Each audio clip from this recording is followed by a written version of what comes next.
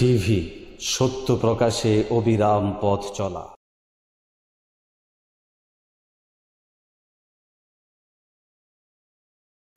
আসসালামু আলাইকুম dear viewers, কেমন আছেন আপনারা? আশা করি ভালো। আজকে আমরা নাস্তিকদের একটি প্রশ্নের জবাব দেব। এই প্রশ্নটি নাস্তিকরা অনেক জায়গায় করে থাকে। প্রশ্নটি হলো, মাদার তেরেসা তিনি জাহান্নামে যাবেন আর আমাদের সুজন মিয়া তিনি যাবেন জান্নাতে, এটা কি করে সম্ভব হয়? এই প্রশ্নটি প্রথম আমি মুখোমুখি হই প্রায় এক যুগ আগে। ঢাকা বিশ্ববিদ্যালয়ে আমার এক বন্ধু অধ্যয়ন করত, পড়াশোনা করত। তো আমি সেখানে যাই। যাওয়ার পর আমি তাকে ইসলাম ধর্ম সম্পর্কে বলার জন্য চেষ্টা করি। তো সে আমাকে বলল, তুমি যদি আমার একটি প্রশ্নের জবাব দিতে পারো তাহলে আমি তোমার কথা মেনে নেব। তো আমি তো আল্লাহ আল্লাহ করতে লাগলাম, কি প্রশ্ন করবে আমার বন্ধু। তো সে আমাকে এই প্রশ্নটি করলো। আসলে প্রশ্নটি সম্পর্কে আমার পূর্বে কোনো ধারণা ছিল না, ওই প্রথমে আমি প্রশ্নটি শুনলাম। সে আমাকে বলল যে মাদার তেরেসার মতন মহান ব্যক্তিত্ব, সে যাবে জাহান্নামে, আর আমার মামা উমুক, অর্থাৎ আমি যাকে সুজন মিয়া বলছি, তিনি যাবেন জান্নাতে, অথচ তিনি চুরি করেন, তার মায়ের সম্পত্তি দেননি, বিভিন্ন রকম অন্যায় অপকর্ম করেছেন। তো আলহামদুলিল্লাহ, প্রশ্নটি শুনে আমি ঘাবড়ে যাইনি। সঙ্গে সঙ্গে আমার মাথায় যে উত্তরটি এলো, সেই উত্তরটি প্রথমে আপনাদের সামনে পেশ করব। এরপর আমি বাকি সামান্য কিছু কথা বলার চেষ্টা করব। আমি তাকে বললাম যে ধরো একজন মায়ের দুটি সন্তান আছে, একজন সুজন মিয়া আর আরেকজন সুমন মিয়া।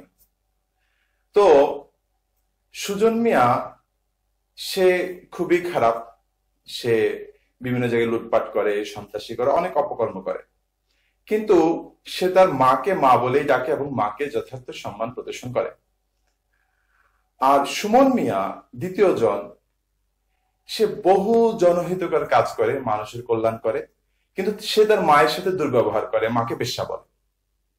এখন মায়ের কাছে যদি কিছু দেওয়ার থাকে, যদি কোনো দোয়া দেওয়ার থাকে, যদি ভালো কিছু দেওয়ার থাকে, এই দুই সন্তানের মধ্যে মা কাকে দেবেন?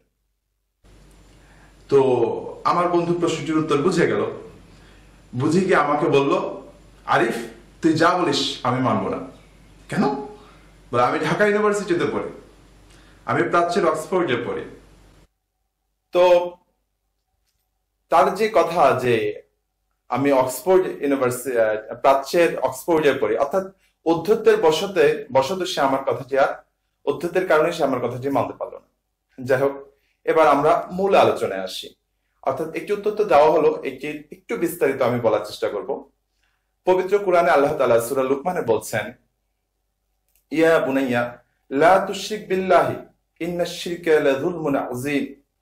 হে আমার সন্তান, আল্লাহ তাআলার সাথে কাউকে শরীক করো না, নিশ্চয়ই শিরক জঘন্য অপরাধ, সবচেয়ে বড় অপরাধ, মহা অন্যায়। তো এখানে যে বিষয়টি বিবেচ্য, যে মাদার তেরেসা একজন অবিশ্বাসী কাফির ছিলেন। আমি এখানে মাদার তেরেসা সম্পর্কে সংক্ষিপ্ত একটু কিছু বলতে চাই। মাদার তেরেসা 1910 সালে জন্মগ্রহণ করেন অটোমান সাম্রাজ্যের একটি রাজ্যে, কসোভোতে জন্মগ্রহণ করেন, এবং তিনি 1997 সালে কলিকাতায় মৃত্যুবরণ করেন। 1979 সালে তিনি নোবেল পুরস্কার লাভ করেন, এবং 1950 সালে তিনি কলিকাতায় একটি সেবামূলক প্রতিষ্ঠান গড়ে তোলেন, পরবর্তীতে যা বিশ্বের বহু দেশে প্রতিষ্ঠিত হয়, এবং সুদীর্ঘ সময় প্রায় 45 থেকে 47 বছর উনি সেই সেবামূলক কার্যক্রম চালিয়ে যান। তো তিনি জনহিতকর অনেক কাজ করেছেন। তো সে কারণে প্রশ্নটি আসছে যে তিনি জাহান্নামে যাবেন, অথচ একজন মুসলমান যিনি অন্যায় করেছেন, বহু মানুষের ক্ষতি সাধন করেছেন, তিনি জান্নাতে যাবেন, এটি কি করে পসিবল হয়? আসলে আমি এখানে আরো দু একটি উত্তর পেশ করছি। প্রথম কথা হলো, জান্নাতের মালিকানা কার? জান্নাতের মালিক তো মহান রব্বুল আলামিন, আল্লাহ। তো যিনি জান্নাতের মালিককে মালিক হিসেবে স্বীকৃতি দিচ্ছেন না, অথবা মালিকের সাথে বেয়াদবি করছেন, মালিককে মানুষকে বলছেন যে পুত্র, আল্লাহ তাআলা বলছেন যে হাদিসে আছে বিষয়টি, যে বনে আদম আমাকে গালি দিল। কিভাবে গালি দিল? যে তারা মানব সন্তানকে আল্লাহ তাআলা পুত্র বলে সাব্যস্ত করেছে। ইহুদিরা বলেছে ওজাইর ইবনুল্লাহ, ওজাইর আল্লাহ তাআলার পুত্র, এবং নাসারারা তথা খ্রিস্টানরা ঈসা আলাইহিস সালামকে আল্লাহ তাআলার পুত্র বলে সাব্যস্ত করেছে, এবং এটি আল্লাহ তাআলাকে গালি দেওয়া। কেননা অত্যন্ত আল্লাহ তাআলার সম্মান এবং আল্লাহ তাআলার ইজ্জত যেটি, সেটা অনেক ঊর্ধ্বে একটি বিষয়।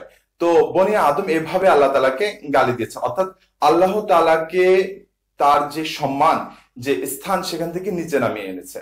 তো আমার যে প্রশ্নটি ছিল যে একজন মা, তিনি তো বেশ্যা হলেও হতে পারেন, এটি অসম্ভব কিছু না, কিন্তু যিনি আল্লাহ, যিনি সৃষ্টিকর্তা, তিনি আবার সৃষ্টি কিভাবে হবেন? তো আল্লাহ তাআলা যে বিষয়টি মানা করছেন, সেই বিষয়টি এরা এই কাজটি করছে, তারা আল্লাহ তাআলাকে সৃষ্টির সাথে মিলিয়ে দিচ্ছে, স্রষ্টাকে সৃষ্টির সাথে এভাবে মিলিয়ে দিচ্ছে, সমপর্যায়ে নিয়ে আসছে।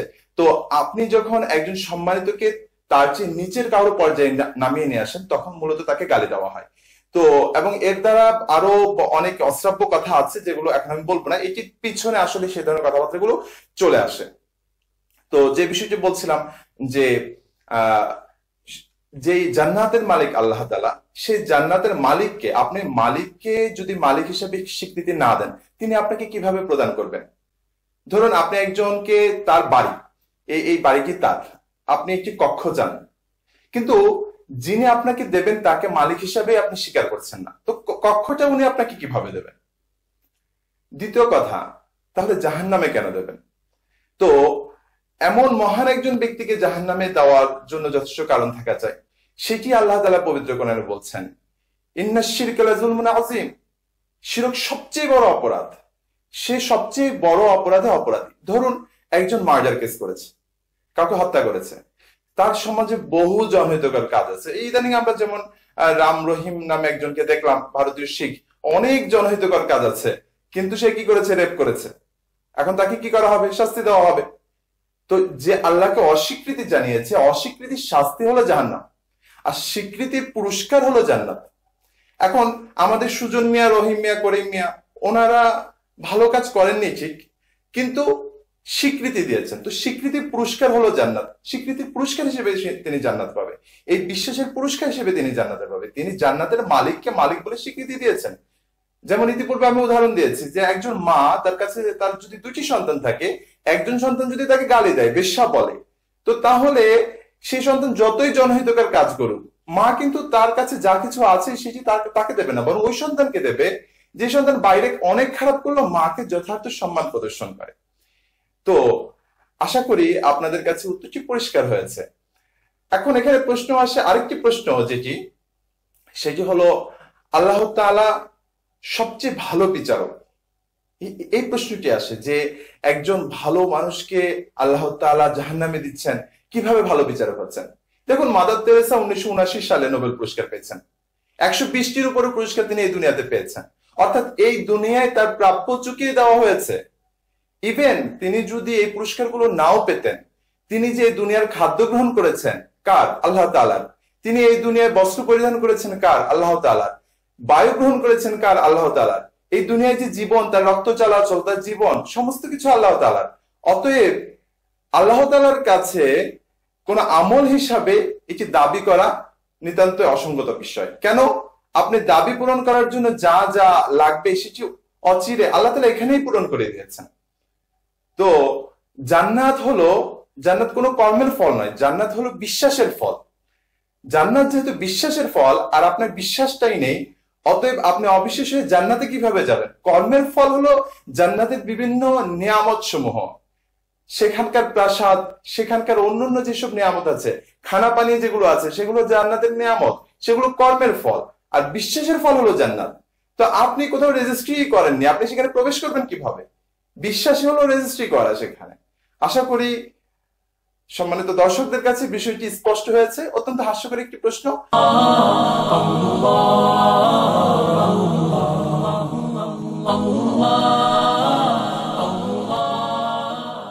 আন-নূর টিভি, সত্য প্রকাশে অবিরাম পথ চলা।